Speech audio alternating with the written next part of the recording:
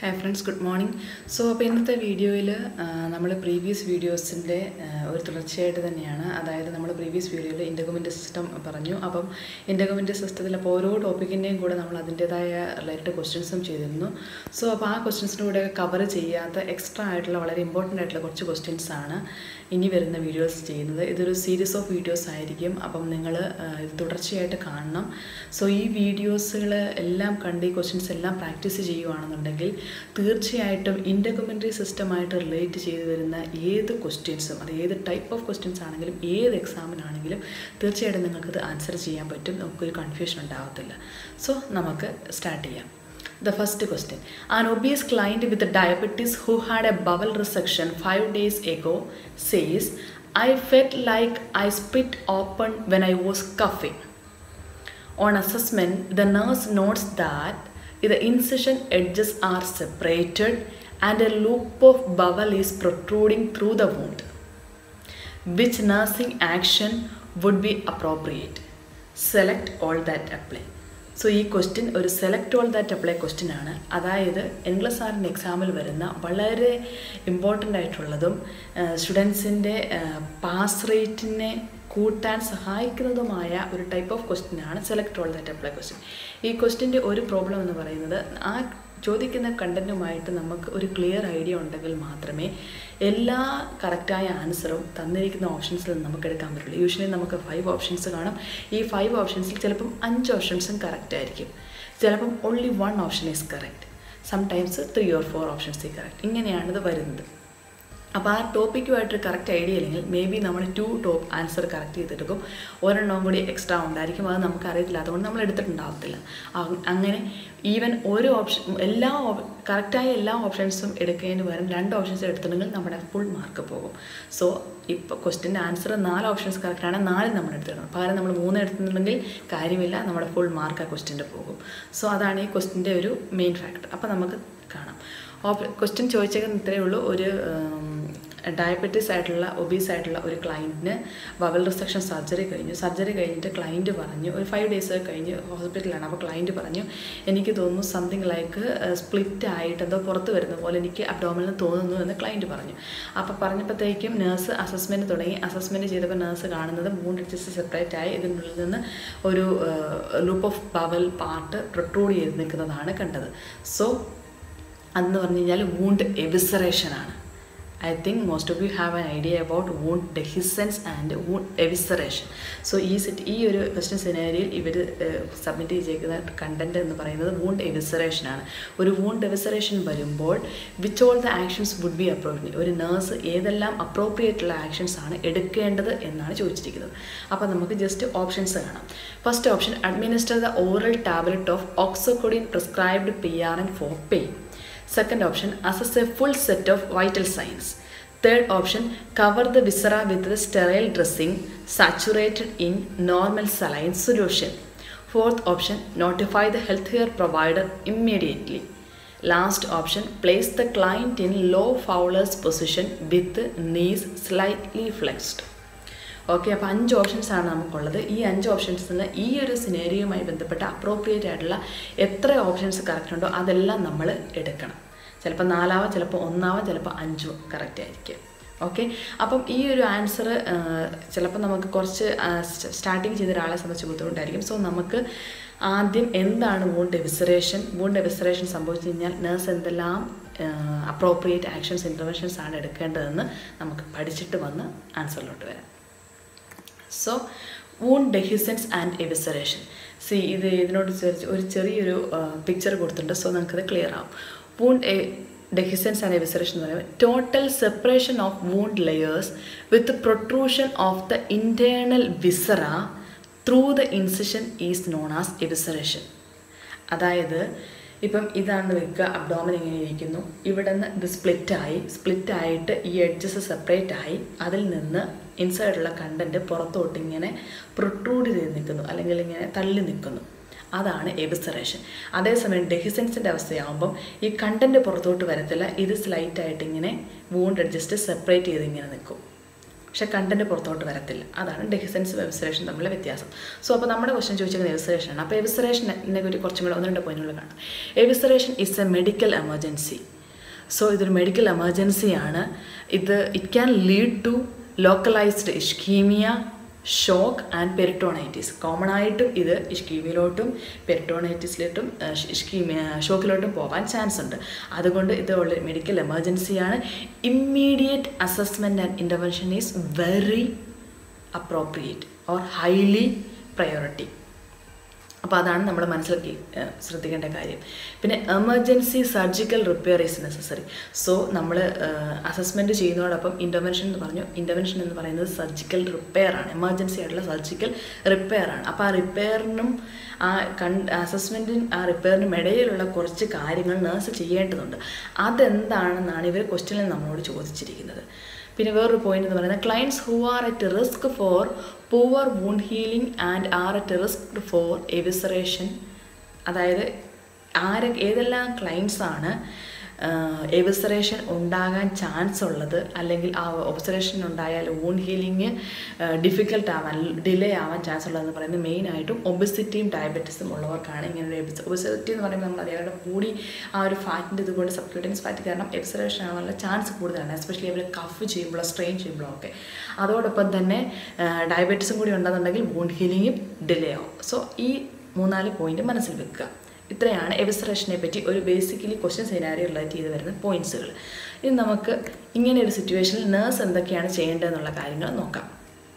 ഇപ്പോൾ first step എന്ന് പറയുന്നത് once the nurse she found that the client won't എവിസറേറ്റഡ് she should remain calm and stay with the client. അതാണ് main thing. Of course the ക്ലയൻറ്റിന് anxiety ഉണ്ടാവും, അവരത് കാണുമ്പം ശരിക്കും frightened ആണ്. അപ്പം നമ്മൾ അവരുടെ കൂടെ കാമായിട്ട് അവരുടെ കൂടെ സ്റ്റേ ചെയ്യുക എന്നുള്ളതാണ്.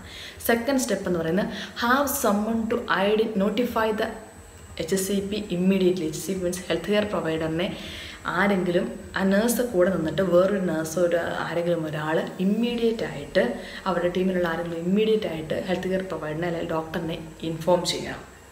സോ നേഴ്സ് അവിടെ നിൽക്കുന്നു, നേഴ്സ് ആ ഇൻഫർമേഷൻ വേറൊരാൾ പറഞ്ഞാൽ അപ്പം തന്നെ അത് ഇമ്മീഡിയറ്റ് ഇൻഫോം ചെയ്യുന്നു. അടുത്തെന്ന് പറയുന്നത് ബ്രിങ് സ്റ്റെറൈൽ സപ്ലൈസ്. സോ നമ്മൾ ഇനി ആ ഒരു സർജറി ചെയ്യുന്നതിന് മുമ്പ് അല്ലെങ്കിൽ റിപ്പയർ ചെയ്യുന്നതിന് മുമ്പായിട്ട് എന്തെല്ലാം ബാക്കി സ്റ്റെപ്പുകൾ ചെയ്യണം എന്നുള്ളതാണ്. Bring sterile supplies. Then instruct the client try not to cough or strain. Already എവിസറേറ്റഡ് ആയിട്ട് വൂണ്ട് ഔട്ട്സൈഡ് ആയിട്ട് നിൽക്കുകയാണ്. അപ്പം നമ്മുടെ ക്ലയൻറ്റിനോട് പറയണം നിങ്ങൾ കഫോ അല്ലെങ്കിൽ സ്ട്രെയിൻ ചെയ്യാതിരിക്കുവാൻ വേണ്ടി പരിശ്രമിക്കുക എന്ന് പറയണം. ഓക്കെ, കാരണം ചെയ്ത് കഴിഞ്ഞാൽ കൂടുതൽ കോംപ്ലിക്കേറ്റഡ് ആവത്തേ ഉള്ളൂ. അടുത്ത ഒരു പോയിന്റ് എന്ന് പറഞ്ഞാൽ place the client in A law Fowler's position and the തൈ slightly flex towards the abdomen. അതായത് നമ്മൾ ലോ ഫോളേഴ്സ് പൊസിഷൻ എന്ന് പറയുമ്പോൾ ഒരു 20 ഡിഗ്രിയാണ് നമ്മൾ ഉദ്ദേശിക്കുന്നത്. ആ 20 ഡിഗ്രിയിൽ നിന്നിട്ട് നീസ്, അതായത് കാല് മുട്ട് പതിയെ വളച്ച് ടുവേഴ്സ് ദ അബ്ഡോമനിലോട്ട് വെക്കണം. അതെന്തിനാണെന്ന് ചോദിച്ചു കഴിഞ്ഞാൽ അപ്പം ഈ അബ്ഡോമനിൻ്റെ ആ ഒരു പ്രഷർ റിലീവ് ചെയ്യുകയും ചെയ്യും. അതോടൊപ്പം തന്നെ ഫർദർ സ്പ്ലിറ്റ് അല്ലെങ്കിൽ separation of the won't edges ഉണ്ടാവാതിരിക്കാൻ വേണ്ടിയിട്ടാണ് ആ ഒരു കംഫോർട്ട് പൊസിഷൻ ഒരു ബെഡ് റെസ്റ്റ് പ്രൊവൈഡ് ചെയ്യുക കുറച്ച് നേരത്തേക്ക്. എന്നിട്ട് അസസ് ദ വൈറ്റൽ സൈൻസ്. നമ്മൾ വൈറ്റൽ സൈൻസ് അസസ് ചെയ്യണം. എന്തിനാണെന്ന് ചോദിച്ചാൽ ഷോക്കിലോട്ട് പോകുന്നുണ്ടോ, പ്രഷർ, ഹാർട്ട് റേറ്റ് എല്ലാം ചെക്ക് ചെയ്യണം. ഓരോ 15 മിനിറ്റ് കൂടുമ്പോൾ നമ്മൾ വീണ്ടും ചെക്ക് ചെയ്തുകൊണ്ടിരിക്കണം. ഷോക്കിൻ്റെ സിംറ്റംസ് നോട്ടിഫൈ ചെയ്യണം. മാനിഫെസ്റ്റേഷൻസ് ഉണ്ടെങ്കിൽ അത് നോട്ടിഫൈ ചെയ്യണം.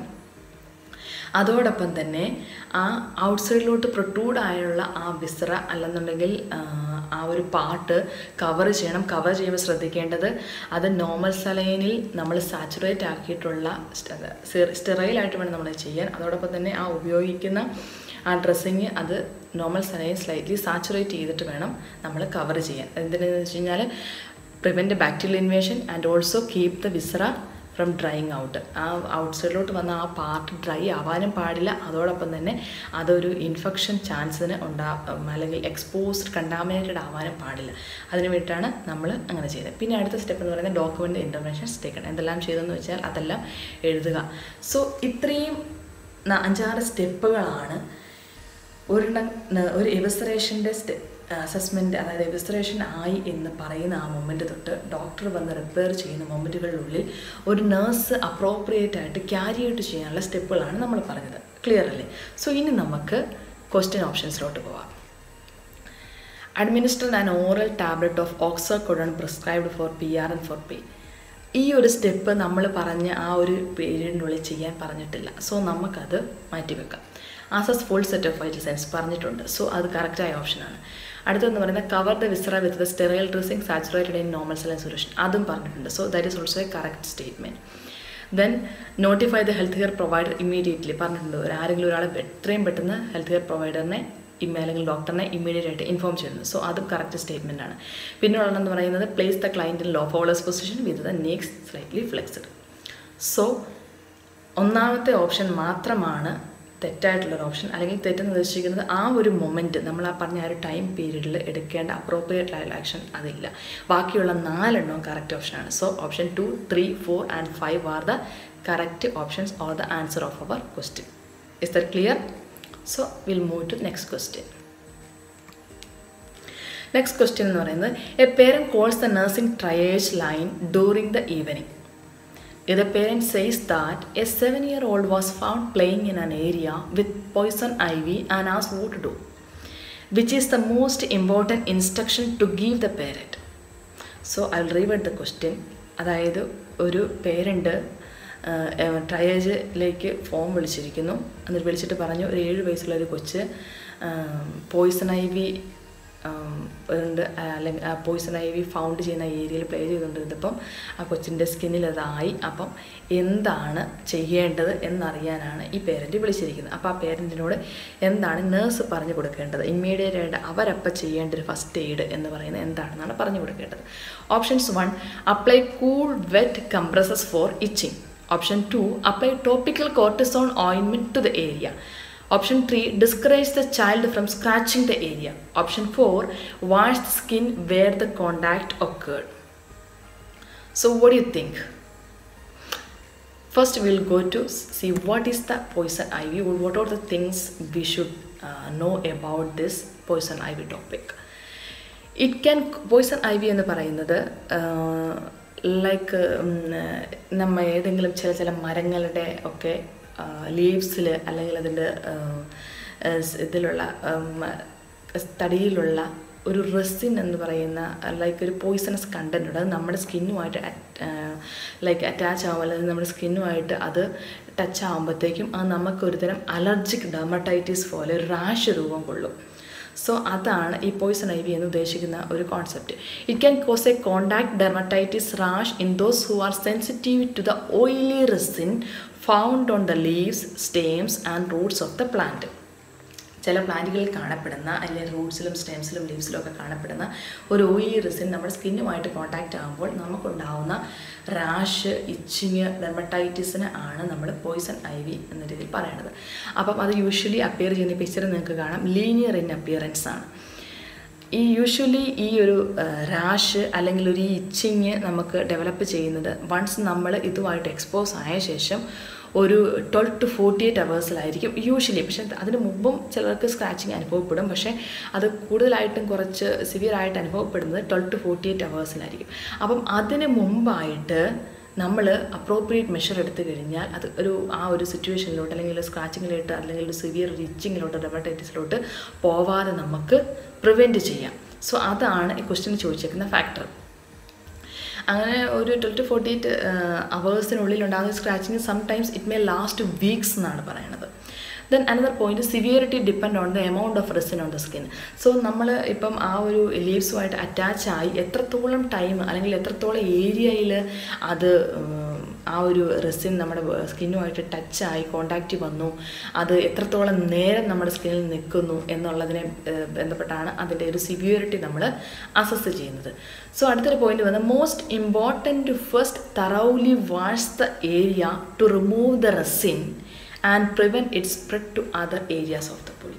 So ഇവിടുത്തെ ഒരു മെയിൻ പോയിന്റ് ഈ വിളിച്ച പേരൻറ്റിന് ആസ് എ നേഴ്സ് പറഞ്ഞു കൊടുക്കേണ്ട ഒരു പോയിന്റ് ഫസ്റ്റ് എയ്ഡ് എന്ന് പറയുന്നത് എവിടെയാണോ അത് ടച്ചായത് ആ ഏരിയ നന്നായിട്ട് വാഷ് ചെയ്യുക എന്നുള്ളതാണ്.